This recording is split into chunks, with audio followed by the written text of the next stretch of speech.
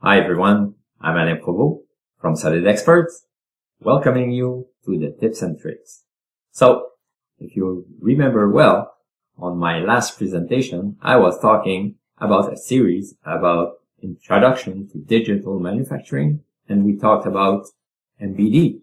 So we learned how to insert information for fabrication inside our 3D models, dimensioning, standards, tolerancing, so a lot of stuff that could be done inside the 3D model. And the next step, logical, was doing production, so maybe some CAM machining on the on those parts. So let's go see what I have for you today. So basically today, what I want to do is maybe talk a little bit about what are the solutions inside SolidWorks that are available to you. So according to if you did have annual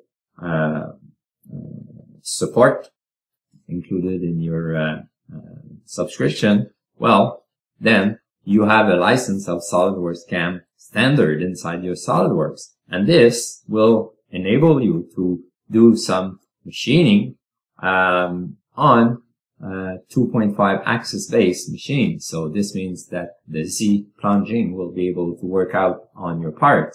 So many prismatic part will be able to be done on such a cam. So either coach, drilling, grooving, surfacing, detouring or contouring a part, chamfers, edges, name it. All kinds of machining action will be able to be done in the SolidWorks CAM standard solution. So basically a part like this can be done on a SolidWorks standard CAM solution. Also, more complex part can be done. You'll see that in the next topo, how some of the tools will make you work even faster to create those coding needed for the machines.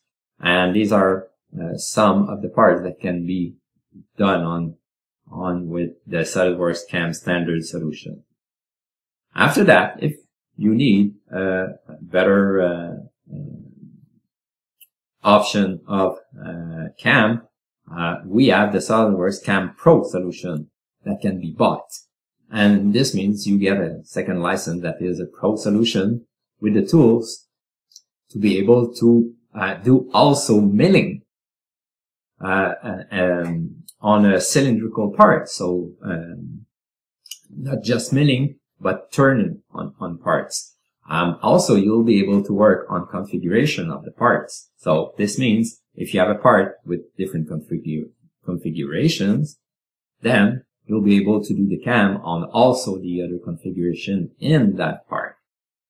You'll be able to work on assemblies. This means you'll have your part on the table of your CAM machine with the pinch that holds your part to be able to see them and the collision it would cause to your tool and make them a code so that they're not included in the path of your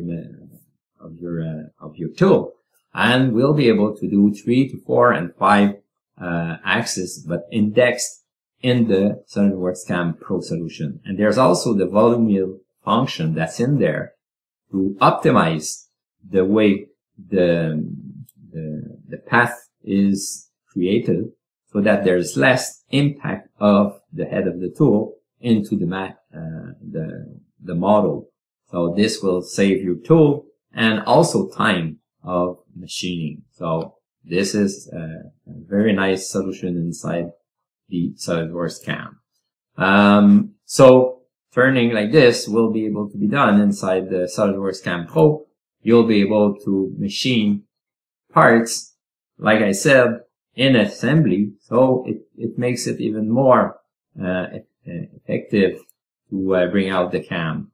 So these are some of the examples that you'll be able to create with SolidWorks CAM Pro solution inside your SolidWorks. So I hope this will have catch your eye, so that the next presentation will be working a quick little setup inside SolidWorks CAM standard, so we can see how easy it is for you to use it.